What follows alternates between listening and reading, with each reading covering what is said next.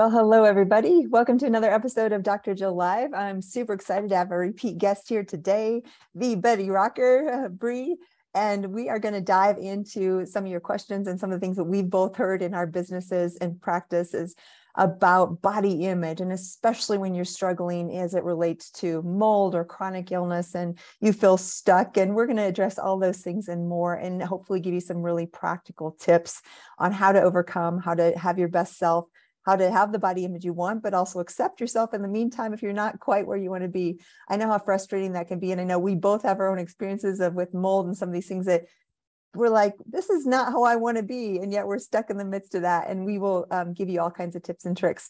So let me actually formally introduce Bree.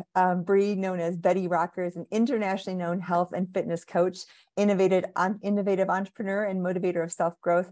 I love she brings her personal experience and just such a realness to her audience. And if you've known her or followed her, you have seen this in real life. And of course, your precious pup, we always love seeing him. Like, it's like mine too.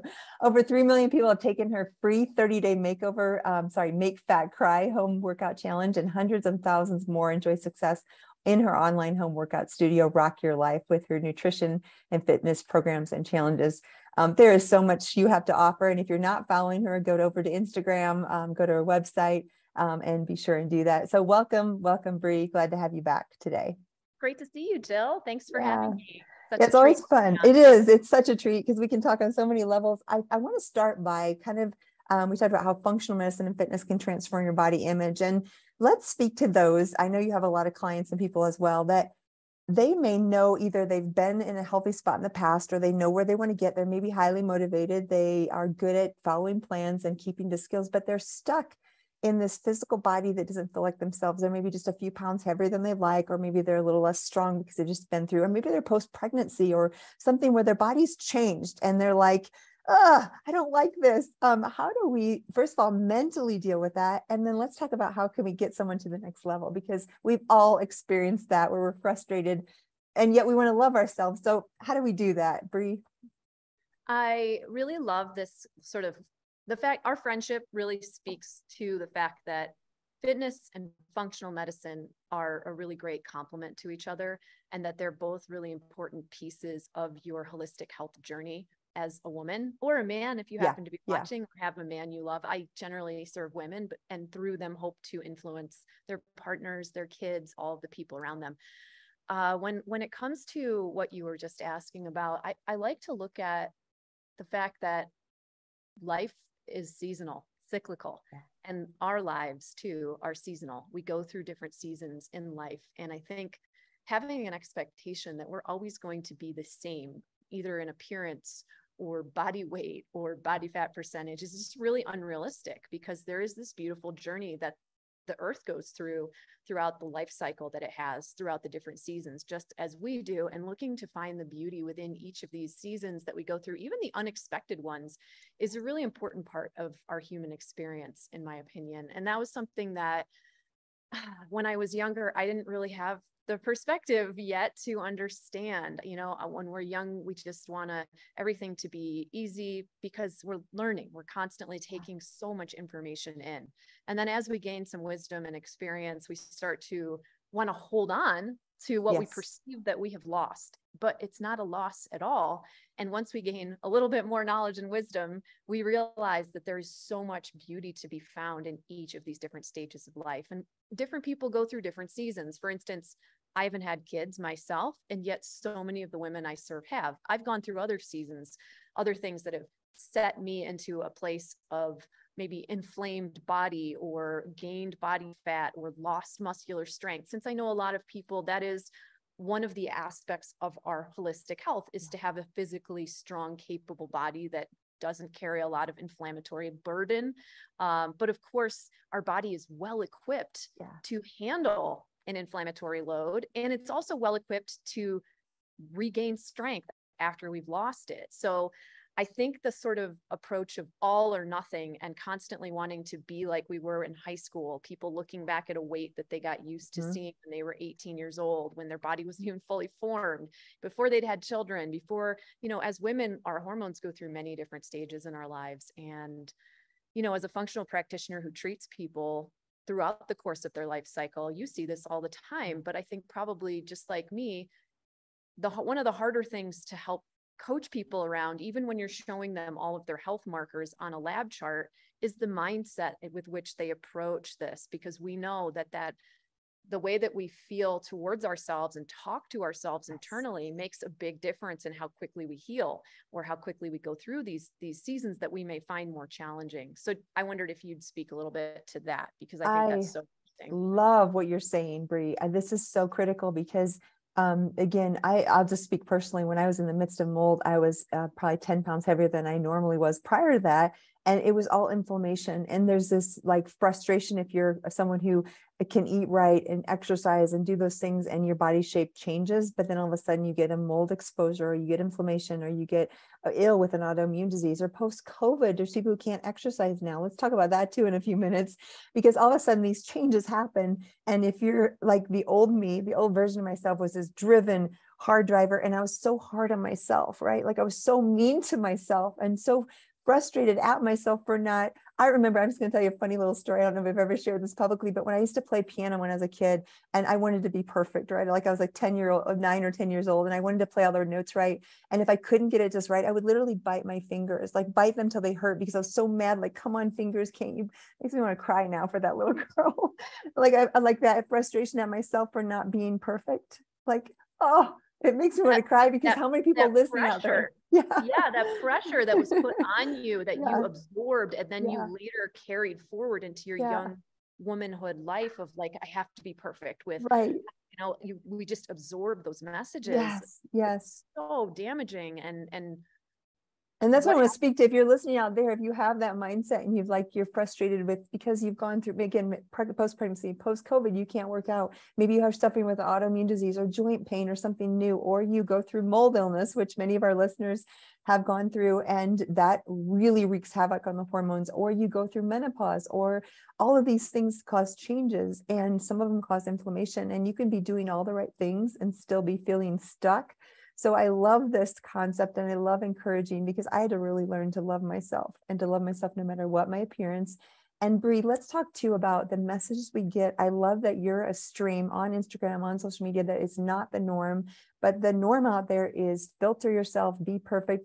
How do we combat the image that we see, and the false sense of this not even reality? How do we deal with that? How do our listeners deal with that? Something that's been sticking in my mind since you shared the piano example with me is that when you have a piece of music that you're trying to play, we can define what perfection is when you can play all of the notes perfectly in the piece, correct? Yeah.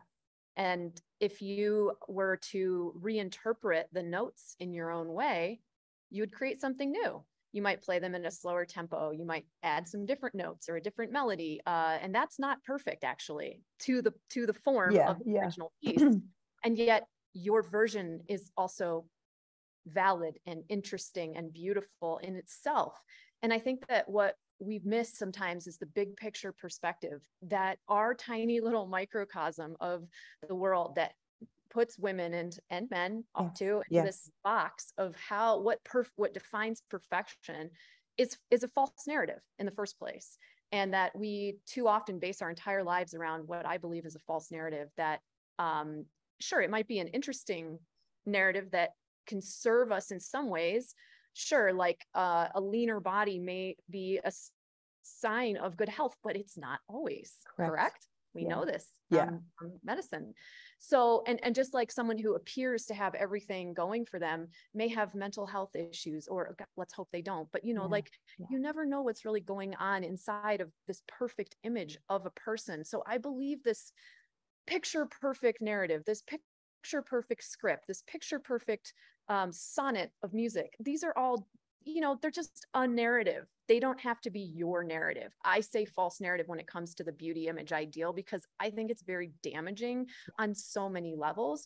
But if we step back from it and take that bigger picture perspective and accept that life goes through seasons, that we go through seasons, that narrative is just simply on offer to us, and that we can interpret it in any way that we choose if we have the capacity, which we do, to see the beauty in all the things around us that we have.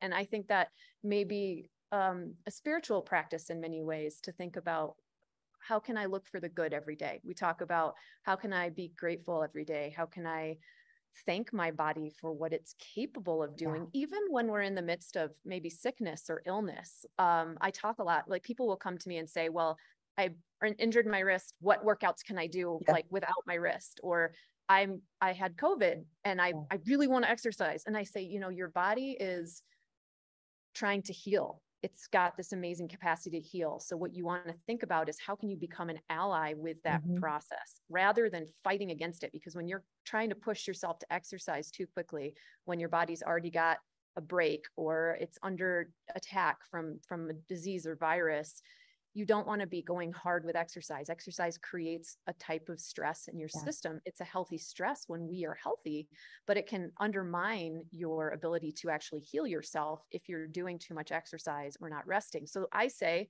focus on nutrition, focus on supporting your cellular growth and healing and repair with healthy, low glycemic index, low inflammatory foods. Focus on getting as much sleep as possible because of the repair processes, the cytokines that are released for your immune system when you sleep. Focus on lowering your stress. Focus on being grateful for what you are capable of, what your body is doing for you in that moment. And be patient. Because we can't see like what's happening beneath the skin, we often get so impatient with these processes.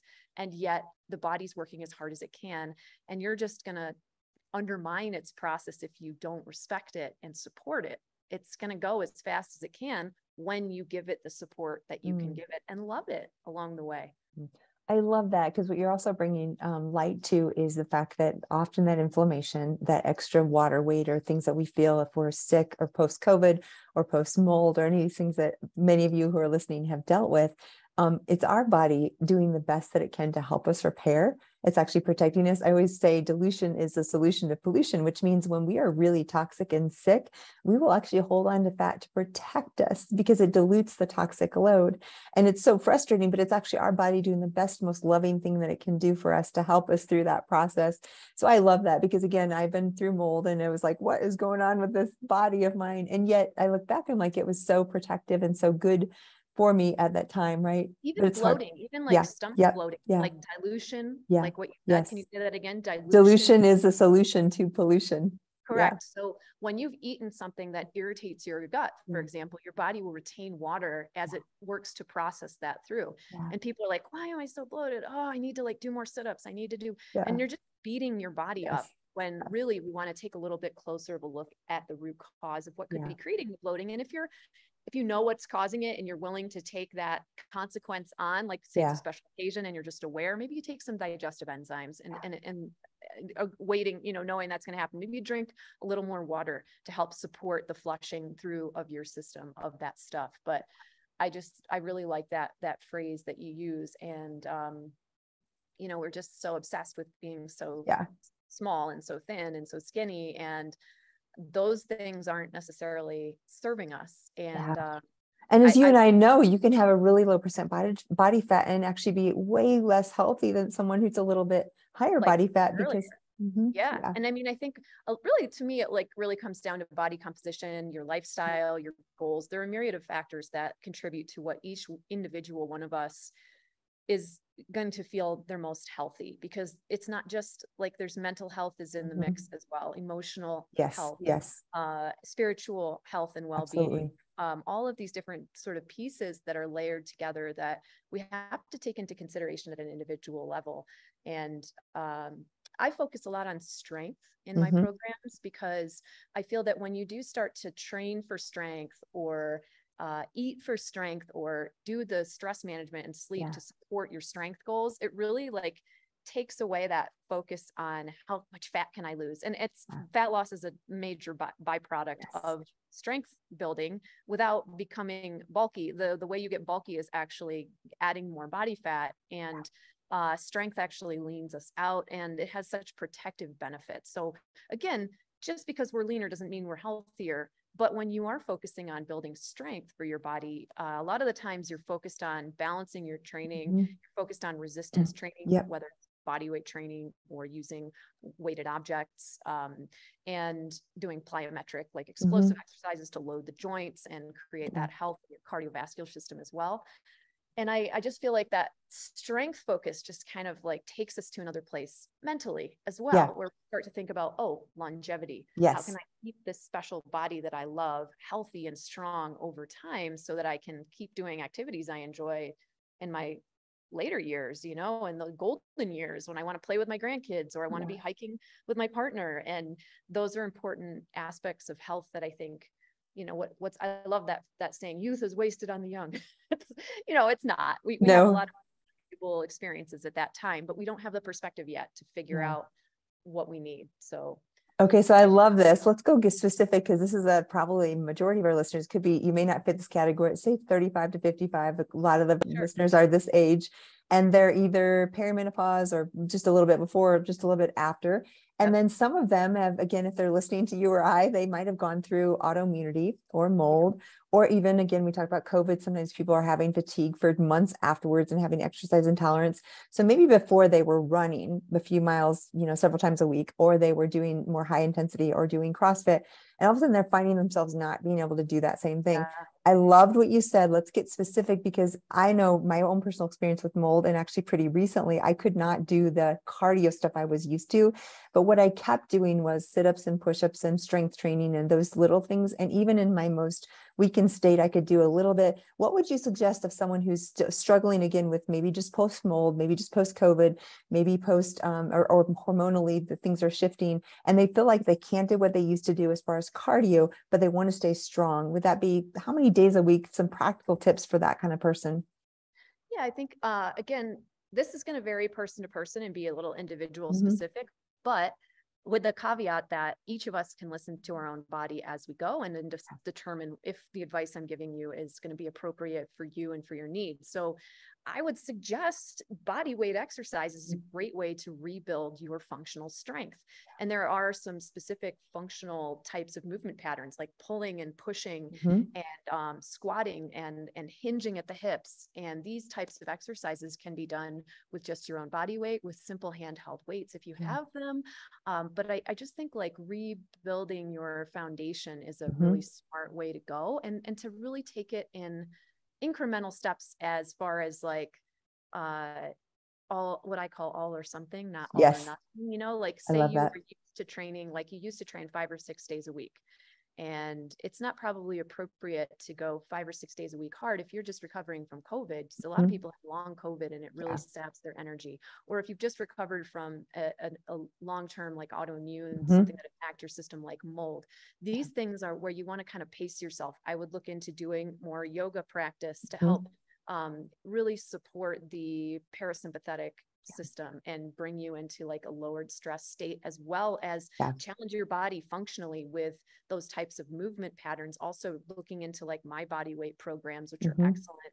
And I have a functional fitness foundations course that's free. And like these types of things will really help you just get back into a routine and get you back to moving and doing those foundational movement patterns. And you can start adding more resistance or adding a little bit of quick bursts of explosive plyometrics in the mix as you start to rebuild your strength and cardiovascular system. Now, if you are going through a season like perimenopause or menopause, that's a horse of a different color. So that's specifically what I recommend from my own studies and continuing education in this area particularly, is that this is the time of our lives when it's a little harder to build muscle. And this is why we want to approach things very strategically. Number one, we want to up our protein intake, especially at this time of our lives. And I would recommend that to the other scenarios I mentioned as well, because the amino acids in protein support not only muscle protein synthesis, but your cognitive function, your hormone and enzyme function, and your immune health. So there are lots of good reasons to be eating your protein with each main meal, because your body doesn't have a storage tank for the aminos like it does for carbs and fat. However, it puts them into your muscle tissue. And if you're not eating regular protein with each meal, it will break down your hard-earned muscle tissue to get at those aminos, and you don't want that. So I recommend upping your protein intake. And I really suggest potentially leaning on a whole food, organic, healthy protein powder supplement, like mine, for instance. Yeah. Shameless plug, because I use these personally and recommend them to my friends and family, and I know they're the best. And I also want to up my protein intake because we stop absorbing our aminos as readily over 40. So there is this like need for that. So again, peri and postmenopause, that's my first tip. And my second tip is to really start to think about polarizing your training. So I want you to focus on strength. I want you to focus on progressing through your strength goals. If you're new, you're going to start with a body weight foundation. And just like we talked about, you'll start to up your resistance as you go. And as you're comfortable adding in handheld weights, potentially, maybe building all the way up to barbells, but don't go crazy into some CrossFit class out of nowhere because you could injure yourself. And I really recommend polarization. And the reason I say this is because if you're able to, your muscles need a higher stimulus at this stage to respond. And so you want to really fully recover and rest them before you get that next workout hard, right? So this is why I really recommend taking your rest days. So you could do a Monday, Wednesday, Friday hard workout and take a rest day, Tuesday, Thursday. Maybe you do a fun yoga class on the weekend or go hiking or something else. And then you take another rest day, but really, really focusing on having that split. Another split that I like is a Monday, Tuesday workout, a Wednesday rest day, Thursday, Friday workout, a Saturday rest day, and Sunday, maybe I'll do some yoga or some core, and I'll walk every day because walking also helps bring us into this sort of more parasympathetic state, gets you outside, helps keep your insulin levels stable after you've eaten. Walking after a meal is a great way to stabilize your blood sugar and help keep body fat at bay if that's something that you're focused on at this stage. And if we really all knew this, just these simple tips, if we just started implementing these at that life stage, we would see a big change. But we hear a lot of fad diets around this time, and we hear a lot of things that actually are appropriate for a very specific subset of the population. They've been studied in a medical context, but not really in a fitness context. And they get sort of blown out of proportion and then turn into these marketing things that a lot of us fall prey to. And we may initially experience like a great result with, but they're actually heightening our cortisol levels, which causes fat storage, breaks down our muscle tissue. They create a lot of inflammation and can cause long-term bone loss in certain people. So I'm talking about fasting in particular. And as you're an actual medical doctor who has probably prescribed fasting to a specific group of your patients, I'd love for you to speak about when it's appropriate and when it's not.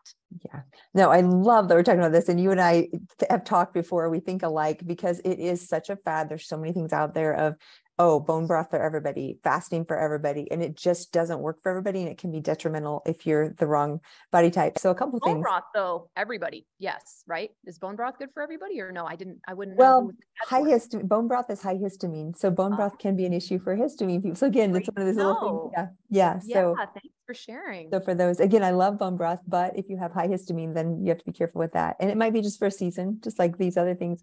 So the studies with fasting is really good for metabolic diseases. So if someone really has complete insulin resistance, they're fully diabetic, and even in that case, they may need to ease their way into it, but fasting can shift them into a more metabolically flexible state. And what we're talking about is there's many different types of fasting, but typically intermittent fasting is one of the popular fads where people go periods of time, anywhere from 12 to 18 or more hours between their meals. And what you were saying is important because if you have an autoimmune disease, if you've just gotten over COVID, if you're a woman that has any change of hormones, you have low adrenal function, you have hypoglycemia that's reactive, and many other things, you're not going to do well in that fast. And it's actually going to be a stressor for your body, or it could raise your cortisol. So you really have to know the type. And then I deal with all kinds of people with autoimmune diseases, with pancreatitis or with pancreatic insufficiency or with blood sugar issues that aren't diabetic, that actually it's so stressful because their body doesn't convert easily to glucose when they're fasting, and then their body's starving, they don't do well. So it isn't for everybody. And I love that you bring that up. And especially with these hormonal transitions, I think we need to be kind to ourselves, perimenopause, menopause, because there's a lot going on. And what I see more often than that now is these people with adrenal, either very low cortisol, they've burned out their adrenals, they're high stress. And when you have very low cortisol, these high intensity workouts, these fasting things that are, again, all the fad, they don't work and they're not good for that type of person. I couldn't agree more, just from my experience as a Mhm. trainer and coach, and seeing people really suffer to lose body fat because they've just burned themselves out. And, you know, we talk about high intensity workouts, and we're talking about just overdoing a lot of cardio. I know, Yeah, Dr. Jill, you've exactly. had in the Mhm. past, you've overdone the cardio Mhm. training. And when you started adding Yeah. more strength training in the mix with Yes. balanced Yeah. cardio that's, you know, worked in at intervals, Yes. then we get really a greater benefit, especially in this age group that we're talking Yes. about. Well, Yes. you know, like, because we do need the explosive cardio to a certain Mhm. extent, like, but it's usually a shorter amount. And that sort of like the load that puts on the joints has a protective benefit, because it's like any other resistance Yeah. load, just strategically different, gets your heart rate up, and that's a good thing. But we don't want to overdo all these things. And I think that's sort of what I see happen a lot with a lot of both the diets, the exercise tips. We see people take one nugget of truth and then spread it across like Yes. all these Yes. other genres. And there's always been this sort of gender bias when it comes to the scientific research that has Yes. been done on different diets, because we see that Mm. fasting in general seems to work really well for a lot of men. Absolutely. That's the other thing. Men seem to do really well. Most men do really well with fasting. Women, not as much, because we have these, and like you said, cycles too, because any woman who is cycling, there's a difference in your cycle. And there's times when you shouldn't be fasting. There are times when you may do better fasting. Yeah. So it's important. If it's appropriate for Yeah. you and Yeah. your particular medical condition as well. Correct. And Correct. I think this is why it's so important to talk to someone like Dr. Jill, to understand a little bit deeper about what your unique situation is, and really see like why is this appropriate or inappropriate for me. I mean, Yeah. marketing messaging, I don't demonize marketing. I think that there are so many great companies out there offering such wonderful, valuable products, but there is a choice that you make in the way that you market things to people. And there is a great deal of psychological research done about what people respond to, and people Mhm. respond best to fear-based marketing.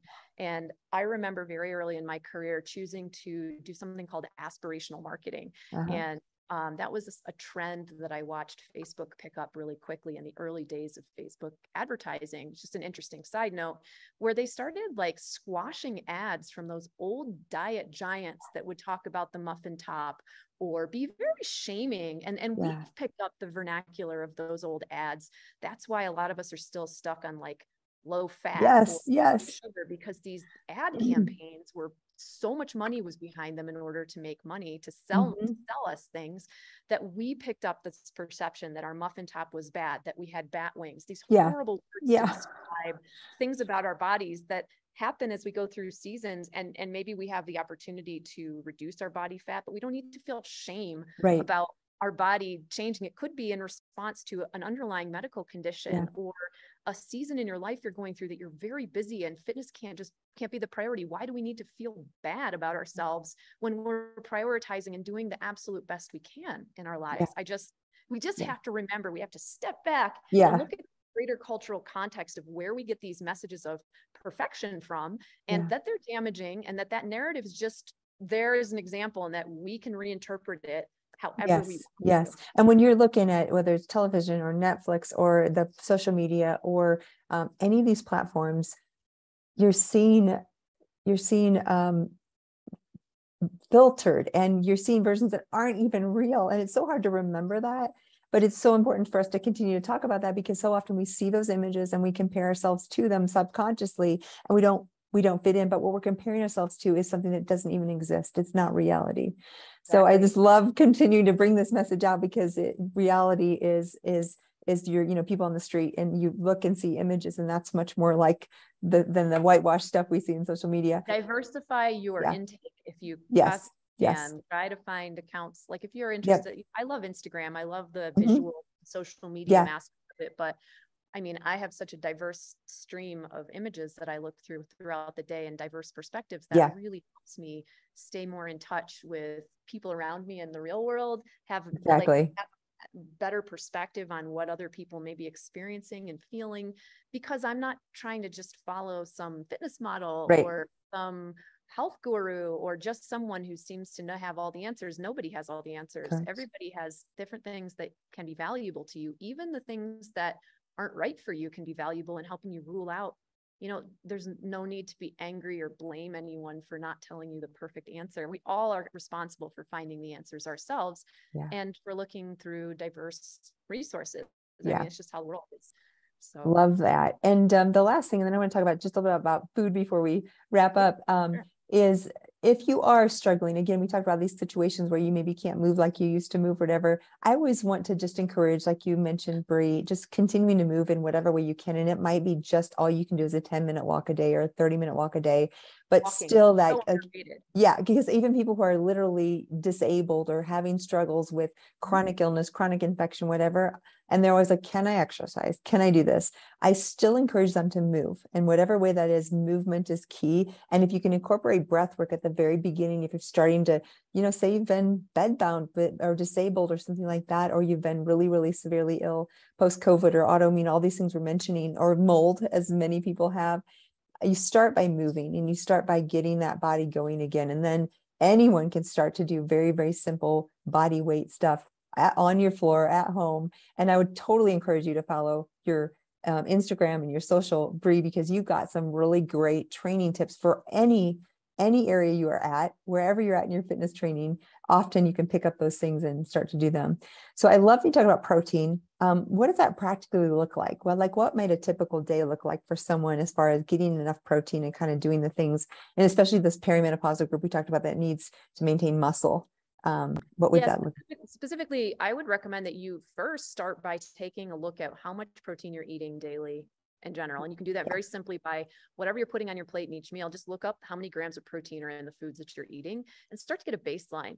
On average, it's recommended that women under 40 consume 20 to 30 grams of protein per meal. That may be a little low for you if you're training or you want to build muscle. You may want to go a little higher. Newer research points to the fact that going higher than the old outdated recommendations for protein are quite safe. And we just have to get that out of our mind, that protein somehow needs to be demonized, because it does not. And there are many great sources of it. You want to be thinking about your complete proteins that have all 9 of the essential aminos that your body can't make on its own. So if you're not eating meat, make sure that you're really paying attention and do some research to figure out this stuff, because you deserve to know. And then if you're over 40, I recommend on average 30 to 40 grams per meal. And that might seem like a lot to some people, but if you're eating eggs for breakfast, look at how many grams of protein are in your eggs. You're going to have on average 6 grams of protein per egg. So if you have 2 eggs for breakfast, that's only 12 grams of protein. Well, you can boost that by adding, you can buy like a carton of egg whites and add more egg whites to the mix, which would be able to boost your protein intake up to maybe like 30 grams. That way you have a little bit more and you keep your fat content at a reasonable amount, because those yolks are really nourishing for us. So we want to make sure we have them. Another trick that I use a lot is I'll make a protein pancake. So I'll mash a banana, put in 2 eggs, and then I'll add a scoop of like my organic, I love vanilla protein powder to it, which has 20 grams of protein. So then we add 12 plus 20, that's 32 grams right there in my pancake. And that's delicious. If you're having a protein shake, check how many grams of protein are in the protein. It might be 20 grams. Do a scoop and a half. To get it up to 30, or do a double scoop to get it up closer to 40 if you're looking for something like that. If you are having a turkey burger patty for lunch and you can control what's in it, you can look up how many grams are in how many ounces and act accordingly. If you're ordering lunch from a kitchen somewhere, keep in mind that a lot of times protein is the more expensive item in the sandwich that you're getting. So pay the $3 extra to have them do double the protein on your sandwich, right? That's going to help you feel more full and satisfied with your meal. You'll be less likely to overeat or crave that cookie after you eat. That's going to stabilize your blood sugar and give your brain and body and immune system all of those aminos that it needs as well. So those are just some of my practical tips for just getting enough protein in different meals. Dinner, same thing. Just start to look how many, like last night I had salmon, and when I buy the salmon, I try to make sure I get the right size pieces for my needs. And that's all I'm doing. And it's quite simple. Once you've looked it up a couple times, it's not really that much work to just remember how many ounces you need of different proteins. And remember, plants have proteins in them as well, and you can combine them. You just want to make sure you're aware. That's a little bit more work, but you can do it. I mean, just don't be daunted by this stuff. Take care of your body. And I'm not just talking, protein's not the only thing. You want your fiber dense complex carbs that are slow digesting. You want your healthy fats. You want to eat plenty of fiber dense fruits and veggies. These things are good. If you ever have somebody telling you fruit is bad, just run in the other direction. Unless you have a medical condition and your doctor is advising you about fruit, just pay attention to the glycemic index of how much sugar they have.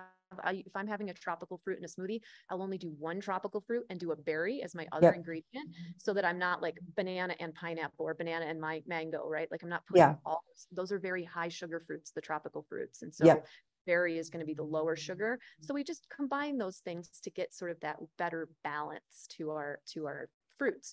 Just things to keep in mind.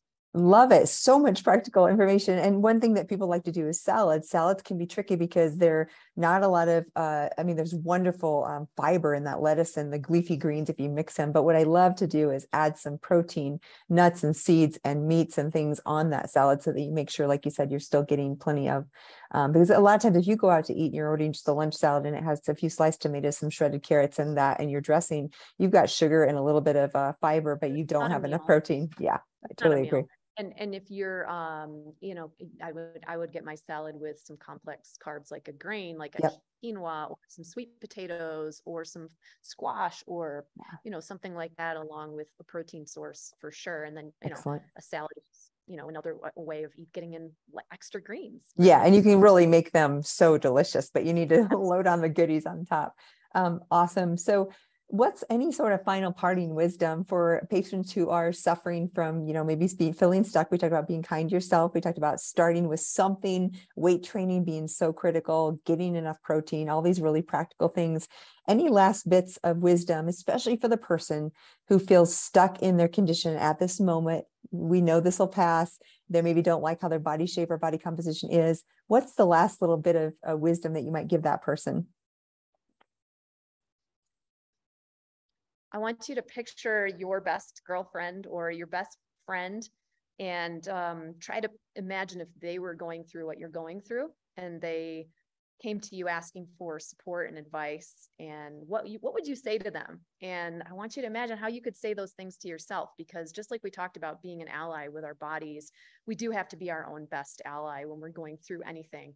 I had a trick that my EMDR therapist helped me do, and I'll share it with you. She helped me imagine this best version of myself. And I imagine that she's like sitting right next to me, and she puts her arm around me and she says, "You can do it. You're great." And she gives me all of those kind words that I often give to others that I care about.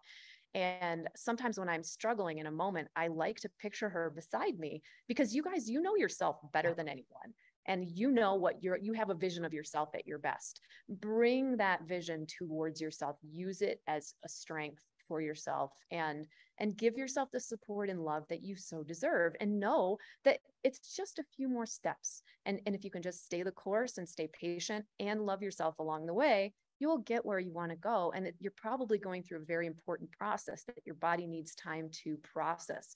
Think about computer systems. They don't all work at lightning speed. They didn't all work at lightning speed in the past. We're not a robot. We're not a machine. We have time that is needed for these hardworking cells, all dedicated to you to do their processes. So be an ally with yourself. Love yourself as you go through these journeys, and as you go through these stages of life. They're all serving you. They're all valuable lessons, and they will help you in the long run. That's what I think. Oh, that is so well said. So well said. I couldn't say it better. And I always say, like you said, be kind to yourself. And it's funny because I call them, "Oh, sweetheart" messages. Like, "Oh, sweetheart, you're doing," it's like you're talking to yourself. We do that to other people and it's easy, right? But it's so hard to focus on ourselves, and like, "You're doing a great job. Keep up the great work. We're going to get there." So what a great way to leave our listeners with that message of just being kind to ourselves, because our body will respond much better than if we beat ourselves up. Awesome. Thank you for the great advice today. As always, Bree, so fun to connect. Yes. Thank you. Thanks for having me and letting me talk with you about all these really cool topics. And thank you for listening out there. And it was great to get to spend a little time with you all. And of course, you, Dr. Jill. Yes. Awesome. Thank you all. We'll look forward to talking to you next time.